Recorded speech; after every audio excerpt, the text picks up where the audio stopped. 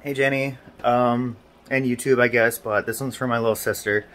So I missed my upload yesterday for the first time since June 28th, which I'm not disappointed in because I was busy being a good uncle. I was busy being a good brother. I was busy being a good friend. So, you know, nobody's perfect, so it is what it is. So I don't feel any upset about that.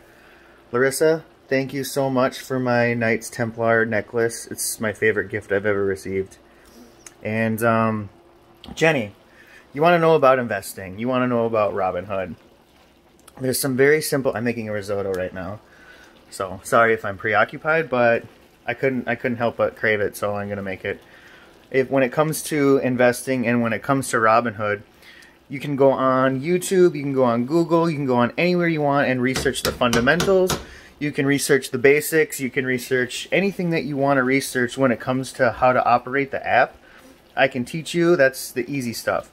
The hard part when it comes to investing is not necessarily having the money to do it, because you can invest with $1. You know, you don't need hardly any money. Someone can find $1 if you start digging through and go clean your car. You could probably find $20 to start investing. Obviously, you can't go and sit there and buy like a bunch of stocks, but they start to grow, you know? And when I started investing, it was more or less along the line of just wanting to do something different with my money.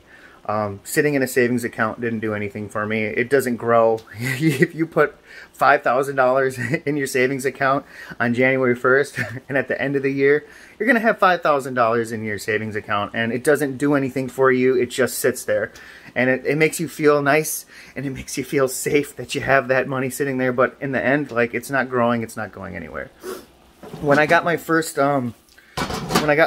bonus from my job, like, for being what's it called, manufacturer, or, you know, thanking the workplace for people that have been sitting around and having to work their ass off for being essential, while everyone else gets to sit back and make more money by just collecting the money from the government.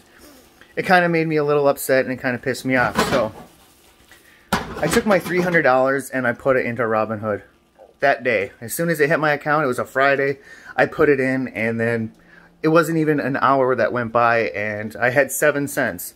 That $300 grew to $300.07. That's an amazing, I mean, that's more than I started with, right? So then I started thinking about it, and I was like, well, what else can I invest in? And then I started researching, you know, like markets, and I started researching where the world's going, and I started researching, like, because everything's up in the air right now with the COVID in 2020. Nobody knows what's going on. So you got to do something with your money, and you got to do something safe, and you got to do something legal, because you don't want to hurt yourself and you don't want to get in trouble. And yeah, you can make money illegally very easily, you know, and that's just not the way people need to be making money. So when I took my $300 and I put it into my account, I just started buying EV stuff. That's the electric vehicle market.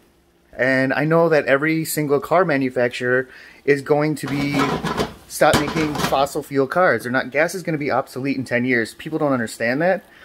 It doesn't mean that people aren't going to be driving them. It's just going to be smaller and smaller, and people aren't even going to be right. At some point, believe it or not, people that are only going to have gas vehicles are going to be on gas regulated roads, and people are just going to be driving their classic cars around. In the future, you look at any car manufacturer, it doesn't matter how big or small they are, they're all investing in electrical vehicles. Why? Because it's cheaper, it's more efficient, you get more power out of your vehicle, you get more power out of your wheels, or your engine, and it will be the future if it isn't already. And you could go ahead and look back. I invested in Tesla when it was just $20. And I love Tesla, and obviously my cat's named Tesla, and I've been obsessed with Elon Musk for I don't know how long, since I've known about him. And when it came to investing, I started looking at trying to line myself up with the future, okay? So if you want to think about the gold rush that happened back in the 1800s, and everybody was coming to America and trying to move out west, it wasn't the people that were investing all their money and going to mine and panning gold. The people that made the real big bucks were the people that were selling shovels, the people that were opening businesses and selling lanterns and pickaxes and stuff like that. Those were the real money makers. So they were just kind of lining themselves up with the future. So that's how you have to think about the future world. It's like a rising tide. So if one boat goes up, all the other boats are going to go up, right? So that's one of the things that I kind of started to think about. I'm like, well, not what's making money right now. Yeah, you can go ahead and invest in stuff that's making money right now, and it's going to keep going up, right? Or you could start lining yourself up with like palladium, you know, and platinum, and you know, Switchback Energy and Plug and PLG, like all these companies that are like, all the EV markets are going to be using what? They're going to be using batteries. So start investing in stuff that like to make batteries. Start investing in charging machines. Start investing in things. You don't have to know like NIO is going to be the next gold mine, or the NIO is the next Tesla, or Tesla's going to be going to $10,000 a share. Like, yeah, you can invest in them right now and you're not going to lose out on any money. Like, just, you got to let it sit and you got to let it grow. That's the basics when it comes to investing. It's not what's going to be making money today, it's what's going to be making money in the future. So you have to think about where it's going. You have to think about where the future and where companies are trying to better themselves, you know, and they're not going to want to go backpedal.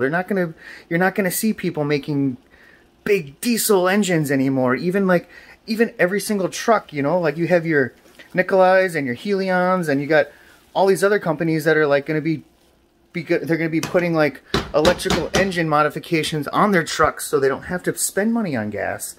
It's just old news. And people that go out, even if you're going out right now and you're going to buy a gas car, I don't know why people are going out and buy gas cars anymore. I'm not a huge environmentalist. It has nothing to do with saving the planet or staying green. It's just everybody is going to be moving. Every country is moving in that direction. And you can go Google all you want, and you're going to find every company. You can look up any car manufacturer, and you're going to find out that they're going to be doing what? Going electric. They're investing in... Some companies are even merging together to, like, you know, to try to get ahead of the game. So it's one of the things you have to have some sort of mind. You have to have some sort of means. You have to have some sort of, you know, like, idea of where the future is going to be and what you want the future to be. And you're a nurse, right? You probably know a shit ton about, like, the medical industry. You could just invest in medical stuff. The companies that you like, the medicines that you know that work, the doctors that support those, you know, those are the companies. Like, if you know medical, stick to your field and buy medical stuff because you know what's going to be working. If you ask me what the hell is working down at the hospital, I have no friggin' clue, you know? I know if I wanted to invest in medical, I know where I'd be going. And it was kind of funny when you joined Robinhood, I got a medical stock. So it's like, I do own one medical stock now. So like, I have you to thank for that. And I was like, I told you, I was like, it's no surprise that I get a medical market stock from you.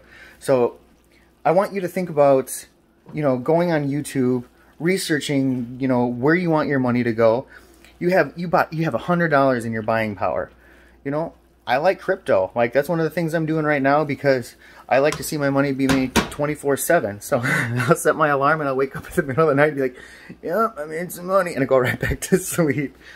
Markets are closed, you know, like on Saturdays and Sundays, so you can't make any money. Like, you can set yourself up for Monday, you know, because people buy in on Monday and then they sell on Friday. That's what people do. And there's some traders that are just like in stocks for just like, they see a trend start going up, they'll put their $500 in or their $100 in.